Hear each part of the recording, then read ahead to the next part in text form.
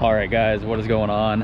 I am excited. It has been almost exactly a week since the last time I was able to get the kayak out. The weather's been pretty nasty here in Pensacola.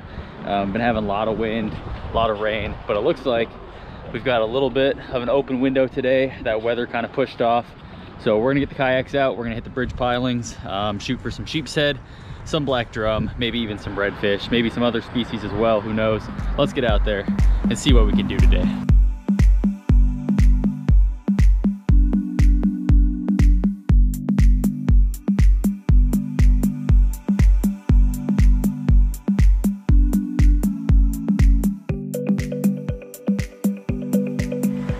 Alrighty guys, we are out probably about a third of the way down the bridge here. We're gonna start the day out with one of these big, beautiful fiddler crabs here.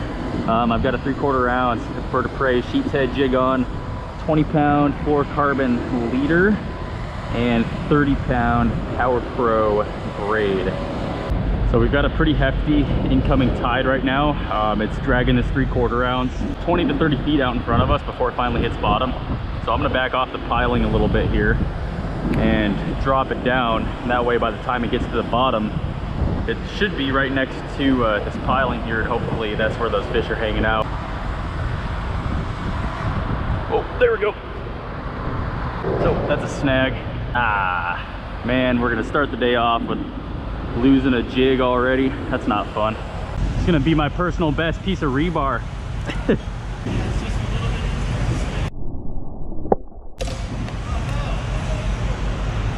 Sick. Awesome. Man, come on. All right, starting the day off with the broken rod. It's only gonna get better from here, right? Let's hope so. All right, there we go. Two little fiddler crabs on that sheepshead jig. Let's get back into those pilings and see if we can get hooked up on something to start this day off right. There we go. What do we got here? Little sheep.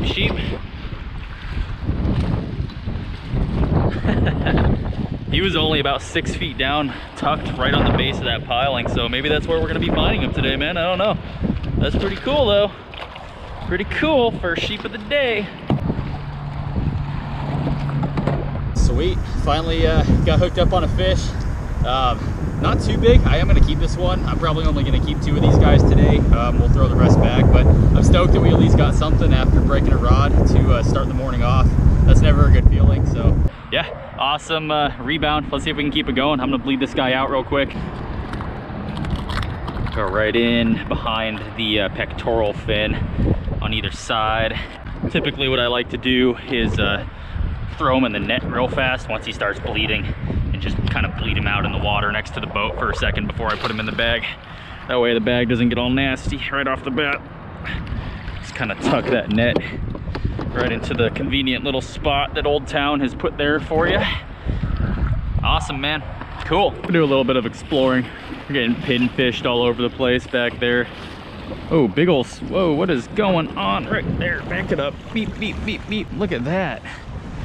What is happening below us right now? Look at all that. That's got to be a school of redfish down there. All right, there's a good one. Oh, man, we lost him. I saw color too. He was right on the surface. That sucks.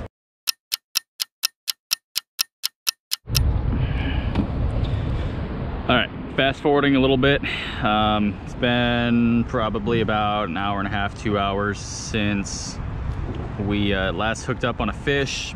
We've got 3 crabs left. We still have the option of using oysters, but we're gonna try the crabs out until they're gone, and then we'll make the switch. This piling right here, I marked a whole bunch of fish on it as I was going past. I dropped an oyster down, started getting pinfished, so we're gonna drop a crab down there. Oh yeah, whole bunch of big marks. Those are definitely sheepshead. So we're gonna drop a crab down. Pinfish tend to hit those a lot less, so hopefully that's gonna be the case here, and we can hook up on one of those many sheepshead that are down there. Right, nothing. Big fat 0. There's tons of them down there. I can see them on the down imaging, and they're just everywhere, but they're not hitting right now. So we're gonna try the 2 crab trick, which is how we caught that first one today. It was actually on 2 crab on a single hook. That usually works fairly well compared to just a singular crab.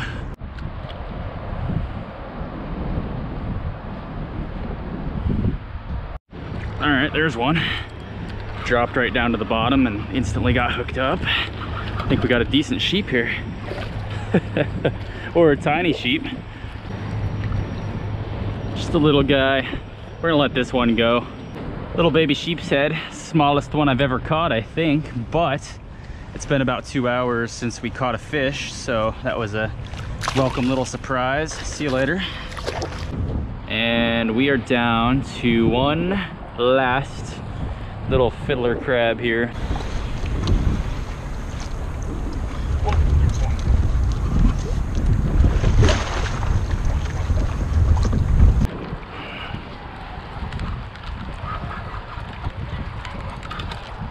Oh, no you don't. Oh, that's a decent one.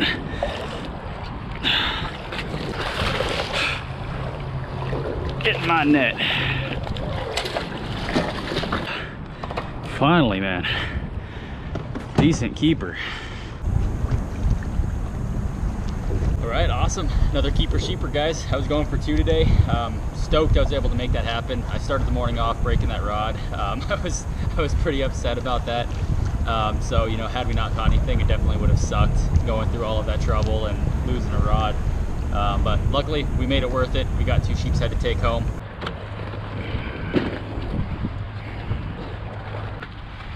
Straight in the bag. Awesome. Alrighty guys, so that was the last crab. We're gonna switch over to oysters. We've got some here. I'm gonna break them up. But I actually have something really cool I'm gonna show you guys real quick.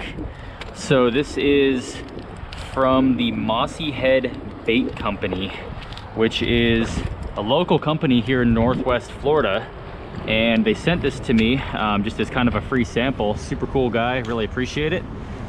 It is an injector that you put the oysters inside, and then you can actually inject it into these mesh bags that are closed at the bottom, wrap the top off, put it on your hook, and then when you drop it down, the pinfish have a tougher time destroying it. So we're gonna crush some of these oysters up, get it in the injector, fill some of these bags, and then we're gonna start dropping those down. It looks like we've got quite a bit of activity below us right now, and hopefully we can continue catching fish on those since we're out of crabs now.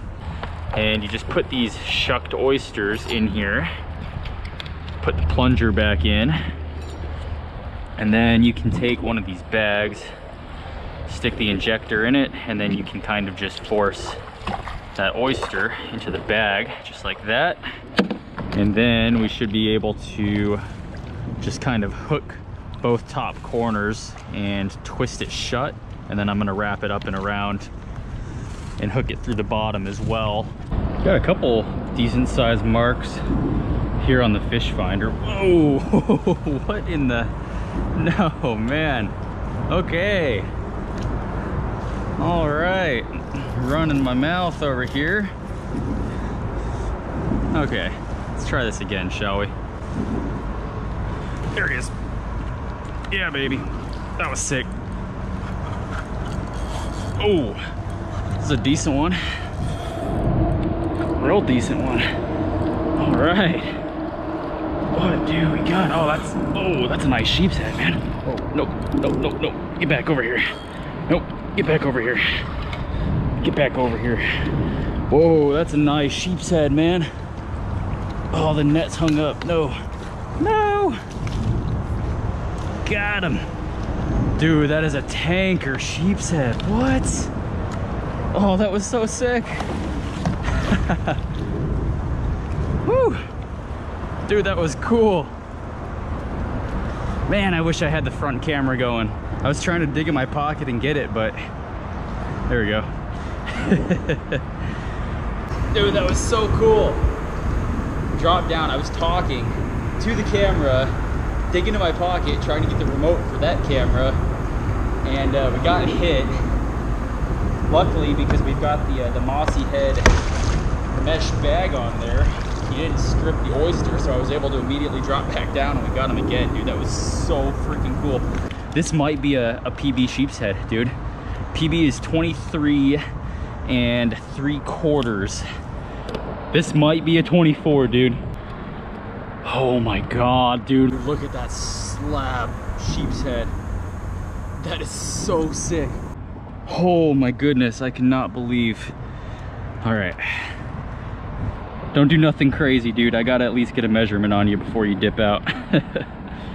Oh, he's not gonna be 24. 23. And let's see. 23 1/4, just about. It's like 23 1/8. Dude, that is so cool. Oh my goodness. Dude, look at that sheepshead. That is so sick. 23 1/8 of an inch.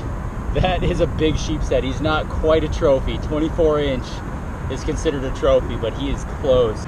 All right, so we're gonna put this guy back. I'm pretty big on putting the big guys back in the water so they can go repopulate and all that fun stuff. There he goes, man. Dude, that was awesome, man. I am so pumped right now. I didn't really know what to expect. It seemed like the bite was kind of starting to die off a little bit, so I was getting a little bit bummed out. But we were going past that piling. I saw the mark on the fish finder, and I was like, yeah, we'll drop, we'll see what happens. And I'm so stoked that I did, man. Also, I want to say thank you so much to Mossy Head Bait Company for sending me this free sample of your bait injector kit. That's what that sheepshead was caught on, 23 1/8 inch sheepshead on the mesh bags that you guys sent me. So that is awesome. Thank you guys so much. I will definitely be buying more product from you guys when these mesh bags run out, and I highly recommend that all of you viewers go check out Mossy Head Bait Company. Check out their products. Awesome stuff. They are located here in Florida, so supporting local, it doesn't get better than that, guys. So let's get back on that bridge and see if we can get some more fish. Dude, that was so cool. I just want to point out to you guys too, while we're on the way back over to the piling here, that that mesh bag with the oyster stayed on the hook. We didn't even lose any of the oyster out of it, so that's pretty sick, man. Catch multiple fish on the same oyster. That's one of the biggest problems with fishing with oysters, is they just don't stay on the hook. But Mossy Head Bait Company has figured out a pretty ingenious solution. Okay, all good. I thought the barb went in. Oh my goodness, dude, holy crap. I didn't even know he was there. I was still dropping.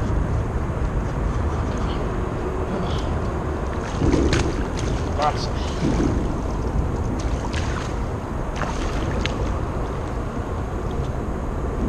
Sweet. Dude, that was awesome. Right on the drop too, only like 8 feet down. I had no idea that he was even there. There he goes. Cool. Now we're getting somewhere.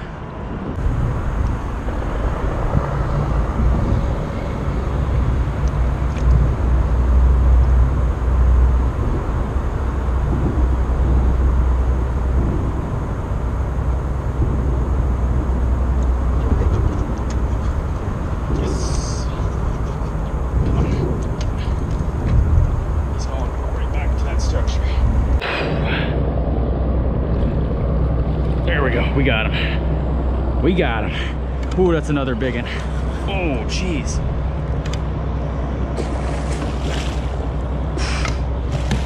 Oh, buddy. In there. Dude, that might be the same one. That looks like that same 23 1/8 that we caught earlier. It might be the same one. He might have found his way back over to this piling. That'd be crazy. Hold on, buddy. All right, there we go. On the Mossy Head Bait Company mesh bag kit. We still have the oyster to use it again. That's pretty sick. Let's get the bump board out. I want to find out if this is the same fish. It really looks like the same fish. So if he comes out to 23 1/8, I'm gonna put the footage side by side and see if it's the same one. Let's find out. Put the nose on the bumper there. 22 and a half. Yeah, so not the same fish, 22 and a half, but another awesome sheepshead, man. That is so sick. It looks like we finally found where the big sheepshead are hanging out here today. They're much further down the bridge than I've ever fished before. I've never really thought to come down here because we've always done so well down on the other end, but dude, it looks like it's paying off. That is so cool.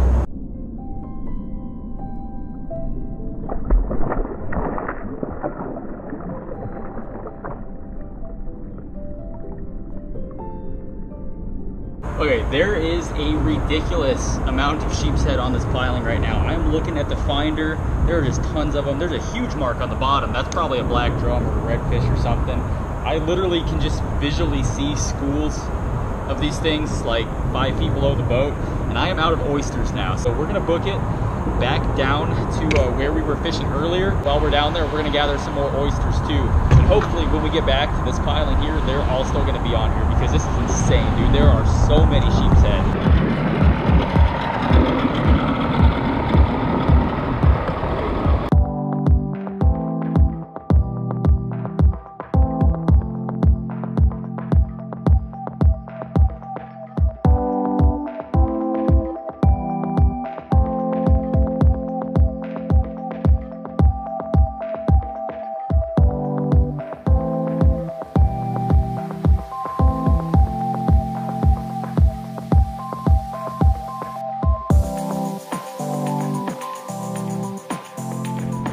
We are back at the piling. It looks like there are, in fact, fish down there still. That's a good sign. There's one. Oh, that's a good one, too.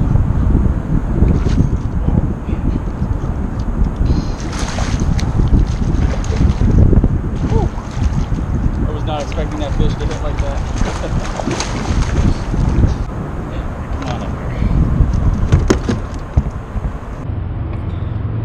There we go. That was kind of a surprise one. I wasn't really expecting anything to be down there. I just kind of dropped and got a nice little sheepshead, so that's pretty sick, man. Looks like we might have some sheep on this piling here. Fish finder's lit up pretty good.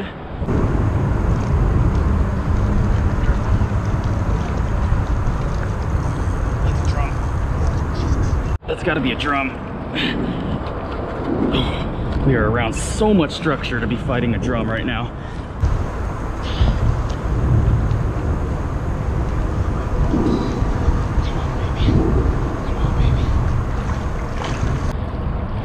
Whoa, what?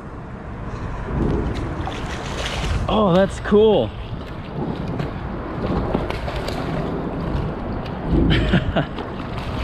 Oh, that's a nice little redfish, dude. That might actually be slot. Heck yeah.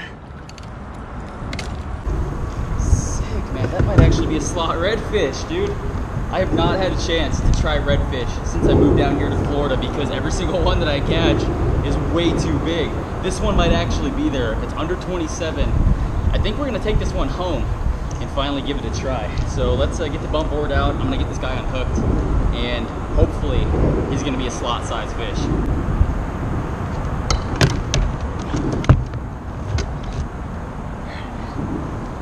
Let's see if this, oh no!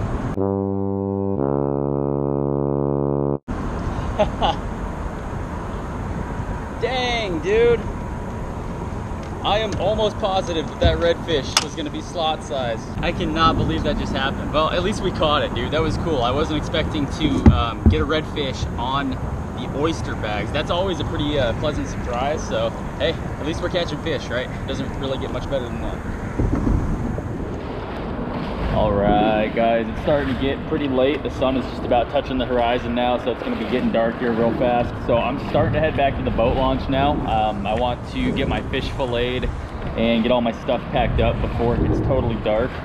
I am gonna be looking at the down imaging though on the way back as we cruise past these pilings. If I see something that looks good, I am gonna drop some oysters on it. So if we hook up on anything else, I will show you guys. And if we don't, I will see you guys when we get back to the boat launch. We'll cut these fish up real quick and then close out the video. All right, so I was cruising past this piling here and the fish finder is just lit up with fish. It looks like there's actually quite a bit of fish down there, only at about 8 to 12 feet below, so I'm gonna drop this down real quick, see what happens. There's a sheep. Come on, baby. Come on, baby.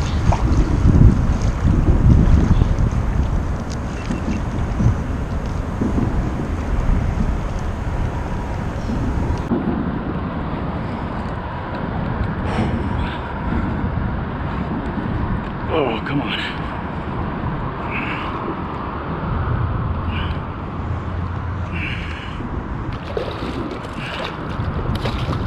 There we go. Got him. All right, awesome.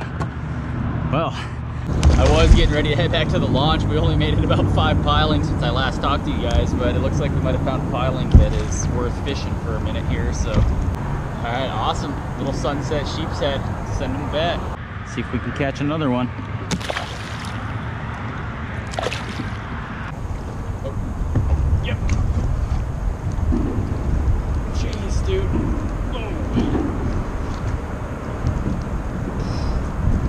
Oh, that's a good one.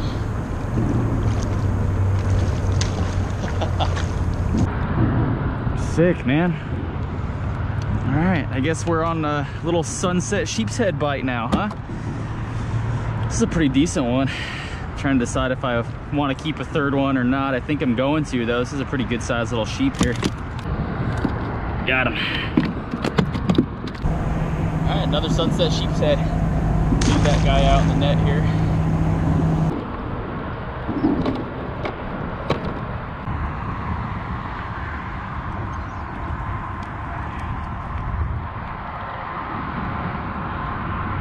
Alrighty guys, well I think that's gonna just about do it for this episode. I burned all the rest of the usable daylight that I should have been heading back to the boat launch, catching those last couple of sheepshead. So I was gonna show you guys on this video how to fillet a sheepshead, but since we're not gonna have enough light to do that, you guys will just have to wait around for the next video for that one. So until then guys, thank you all so much for coming back, supporting the channel.